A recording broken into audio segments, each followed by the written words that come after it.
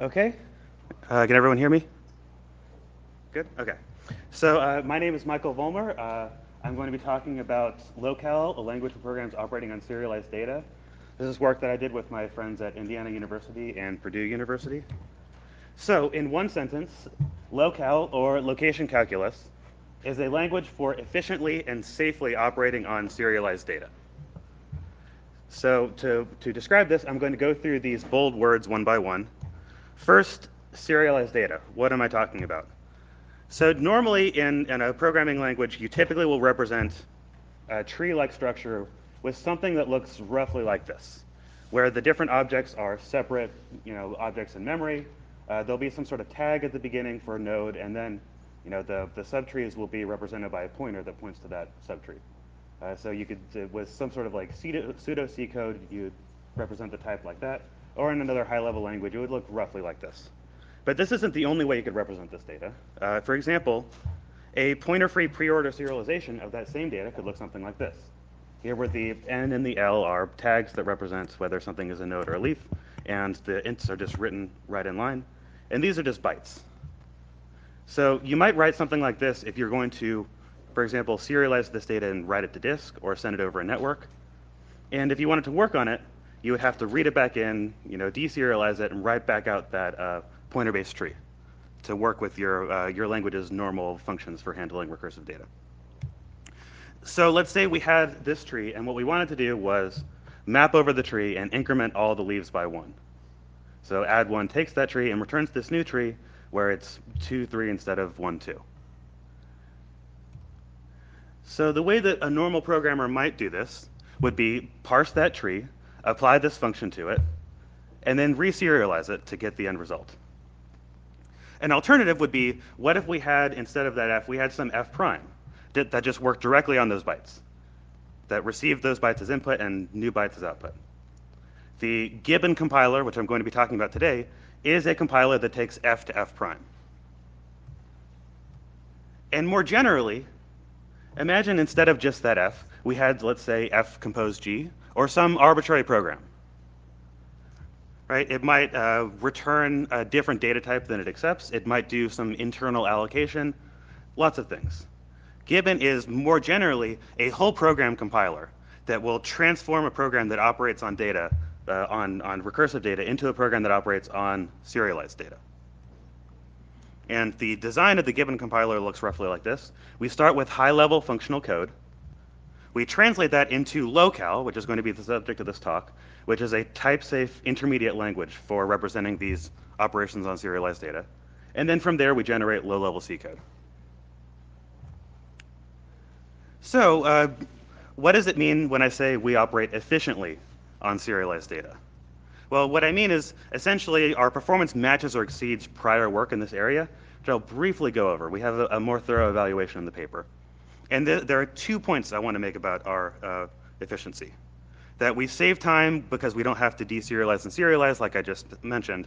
But there's also general performance increases that we can get just by working on the packed data instead of having to follow all the pointers. So for the purpose of this talk, I'll be comparing against Cap and Proto, which is a library for doing the same kind of thing, for working on bytes, and Haskell compact normal form, which is built into the Glasgow Haskell compiler, which is a way of unifying the in-memory and on-disk representation of data, and as well as against idiomatic C. So here's a plot comparing various benchmarks in these two systems, Cap and Proto and Haskell CNF, where the black line at the bottom there is Gibbon at 1. So these numbers are how many times slower these different systems are than Gibbon. So higher is good for us. And this is not necessarily always an apples-to-apples comparison, because these different systems have slightly different purposes and limitations and so on. But this is just to demonstrate that, in general, in these benchmarks, we are often multiple times faster than the existing work. And even if we don't care about working with serialized data, we just want fast tree traversals, tree transforms. Here, this is comparing against doing the same thing in like idiomatic normal C, where you're just working on structs that you've malloced and following pointers and everything. And here, there are many benchmarks that are 10 times more, or faster or more. And these are situations essentially where you're doing a big map or a fold over some big tree-like structure in memory. So this approach that I'm going to talk about in this talk is also applicable just to improving the performance of recursive tree transformations. So finally, getting to the main point here is an argument about safety. So up until this point, you can imagine just, well, why can't I just write C code that just does this? Why do I need a language for this? All right, so this is some C code that does the add one example I had earlier. It works directly on these byte buffers, does a lot of tricky pointer manipulation, casting. This kind of code is like, even this short function is already pretty hard to read and write, but you can imagine something bigger than this that would be very difficult to deal with. In particular, I want you to look at the line at near the top there that says skip past tag, the in plus plus, out plus plus. This is incrementing in both of those buffers. Now, what if you're having a bad day and you just forgot to write that line? Well, you're not going to get a compile error. But what you're going to do is you're going to run it and you're going to get something in those red question marks. I didn't work out what it was, but it's not going to be good. So LoCal is a type-safe language. It has high-level features like algebraic data types and pattern matching, but it allows us to express these low-level computations like we just saw in that C code. And the way that we do this is similar to the strategy used by region type systems. Right? So we annotate our types with what we call symbolic locations, which are kind of like a limited form of pointer, right? Where the things you're allowed to do on it are very restricted. We also annotate data constructors with these same location arguments. So this is essentially saying, when I'm constructing this cons, constructed at location loc. And the big guarantee that we get out of this from our type safety argument is, let's say we have some variable x, and x is a list at loc according to its type. Then this means that if we go look in memory at loc, there is a valid list there. And this is a little bit of a deep property, right? Because this means if we look in memory at the the spot represented by this symbolic location loc, there is some serialized bytes, and those serialized bytes accurately match the logical specification that is required by the type list. And this is true for any algebraic data type you might want to define.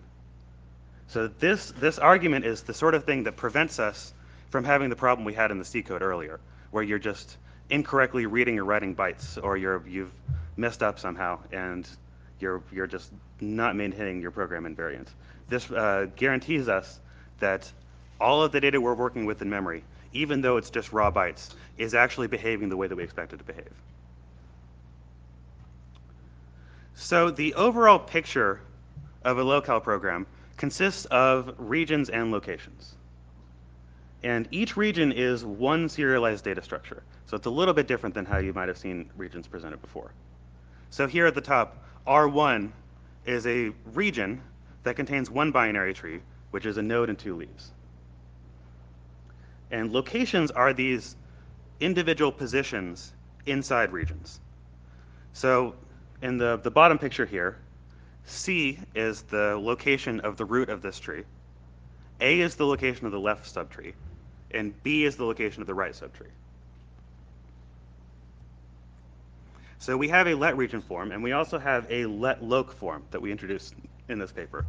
And let loc introduces symbolic locations with a limited set of expressions for where the location might be. And locations in our language are only allowed to be written to once. So you can't overwrite a location once you've already written to it. So there are a handful of ways that we relate locations to each other and to regions. So in the picture from earlier, C is the start of R1. It's the beginning of the region. A is equal to C plus 1. It is one past C. And B is equal to after A. So locations can either be the start of a region, or they can be related by after or plus 1 to another region. And the ways that you're allowed to use these are limited. The type system ensures that you can only use these relations in a way that will end up matching the type that you're going to write. So these are a little bit like pointers. You can think of this like pointer arithmetic, but the type system is very careful about how you're allowed to do arithmetic to these locations. So to make that a little bit more concrete, let's walk through an example of building a simple binary tree. So let's say we just bound a region R, and we want our first location, C, to be the beginning of that region. Then the next thing we have to do is we have to bind the location after that. And I'll get to why in a second. From here, we can write our first data. We can say, well, I want a leaf that contains the int 1. And that will write that to the location A in that region. Then I need to allocate the location after that leaf, which gives us location B. Then I want to write my right subtree to location B. So now I have both the left and the right leaves written, L1, L2. Now, finally, we're able to construct the node, which writes the tag N to C. And now at this point, we have a complete binary tree. So if we go back to our invariant, what is the thing that we need it to be true at every step? So each of these 3 lines is a line that's writing to memory. And after each one, we can check our invariant. So the top line, let x equal leaf A1, is it true that if we look at location A, there is a leaf? And yes, that's true. So saying that x has type tree at A, we have maintained our invariant. Similarly, with the second example, it is true that there is a tree at B. And then finally, in the last line, the z equals node cxy, there is a complete binary tree at C. So you can maybe start to see why it was actually necessary that we write the n last. Because if we wrote the n first, it would not be a valid binary tree. And what this means is we never end up in a situation like this. We're never going to have a type that tells us there is something at C, like there is a tree here at C, but we only wrote the left subtree and not the right one, for example. Now, there's a little bit of an unfortunate consequence here, which is it would be nice from a performance perspective to write these strictly in order and not have to go back and write the tag at the end. And as an optimization, once we're done validating and type checking everything, our compiler can just go ahead and move that right. So we actually do everything in order. But it's important to be safe. So we want to make sure that we prevent something like this. So now we can finally get to our first LoCal program, which is our old friend add1. And here we can look at the return type. We need to return a tree at B. So how do we build this function to return a tree at B? Well, we pattern match on the input tree. And if it's a leaf, we return a new leaf at B. So there, we are returning a valid tree at B. If it's a node, we construct a new node and return that node at B. So far, so good. But how do we build this node? Well, this looks pretty close to that example I walked through step by step. Right? First, we jump over the spot for the node tag. Then we write the left subtree. Then we calculate the spot after that. And then we write the right subtree. The difference here is instead of those data constructors, these are recursive calls. So the left and right subtree are going to be arbitrarily large, but all the logic is still the same. So I hope I've made an argument that this language is safe. We have the full formalization and type safety proof in the paper if you want to look at that. But before I finish, there are a couple of points about expressivity of this language that are interesting and I wanted to make. So first of all this talk so far has been removing pointers. No more pointers anymore. But actually, you can reintroduce pointers into the language fairly easily. And there are some reasons why you might want to. In this top example here, we're inserting 3 into this list, a list that contains 1, 2. So we end up with a list, or a list that contains 2, 1. So we end up with a list 3, 2, 1. Now, I wrote this, the little arrows there that say deep copy. Well, if we want everything to be serialized, and we want no pointers, then the proper way to compile this is to do a full traversal and copy of the original list. So now instead of being O1, this is ON. And this is actually fine. This might be what you want to do. But it might not be what you want to do. And if it's not what you want to do, for example, if this is some thing you're using internally or a temporary data structure or something, you actually do want this insertion into a list to be O1. So how do we add pointers back into our language? Well, you see at the bottom here this Haskell-like data type definition of list. A list is either a cons or a nil. Well, it could be a third thing now. We can add an I here, which is a new data constructor. That's just an ordinary data constructor. That's followed by a pointer. And the pointer is tagged with the type. So if we follow that pointer, we'll get a list. And that's all we need to build the bottom example. We're inserting 3 into this list, gives us a cons of 3 and a pointer, which points to the old list. And this allows us to recover a shared structure. This also has some other interesting implications. For example, you could write a program that's totally pointer-based or totally serialized or some combination of the two. And you can write functions that are generic over whether their input is serialized or not, or how serialized it is. Now, last thing to talk about is, I was a little bit hand-wavy earlier when I gave the code example of add1, because it happened to work out. But there's a complication here, which if you've worked on serialized data, you might recognize, which is if you have a field that's arbitrarily large, you don't necessarily know where it ends. So here's a very simple function called rightmost that returns the rightmost leaf in a binary tree. And of course, the way you would want this to work is just pattern match on the node and immediately recur on the right subtree. But of course, it doesn't recur on x, and that might be a problem.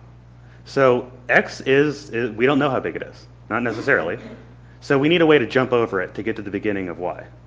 So one thing we could do is we could change the data type of tree to store an offset before the x, and use that to calculate the location of y. Or we could just traverse x, essentially have a dummy traversal that recurs through all the nodes and throws that away. But there's something going on here, right? In comparison, another function here like sum, this one recurs on both the x and the y. So there's no reason to worry about this, because during the course of evaluation of sum, we're going to walk through all of x and all of y. So what's the difference between these two functions? Now in our formalization, we abstract over this with a mechanism that we call an end witness. An end witness is, like I say here, an abstraction of where things end. So there are multiple ways to compute the end witness of a location. One way is if you recur on it, which you might do in the ordinary evaluation of a function. Another way would be having the data type store the size information for that node. So we're in our system, we are also generic over how we get to the end of things, how we find these end witnesses. Okay, so I hope I've made the argument that LoCal is in fact a language for efficiently and safely operating on serialized data. The full type safety proof is in our extended paper. The formalization and sort of summary of it is in the PLDI paper. The compiler itself is available on GitHub. It's open source, and you can install it and run it if you want. We also have an artifact that was submitted with this paper. So thank you very much. So